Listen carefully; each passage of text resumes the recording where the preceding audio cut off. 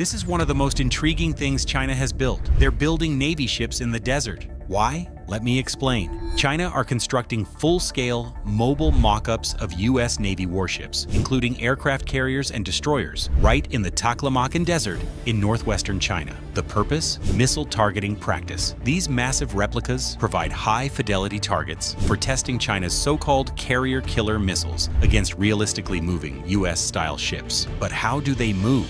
These mock-ups are mounted on rail systems that allow them to simulate evasive maneuvers, making them far more challenging for missiles to track and hit. They incorporate key features such as bridges, funnels, and missile launch systems along with radar reflectors similar to those on real U.S. ships. The targets are used to test anti-ship ballistic missiles, including the DF-21D and DF-26, as part of China's broader military strategy to deter U.S. naval power in the Pacific. Imagine watching a full-scale aircraft carrier rolling across a desert like a giant toy, all to train missiles that could one day target real ships at sea.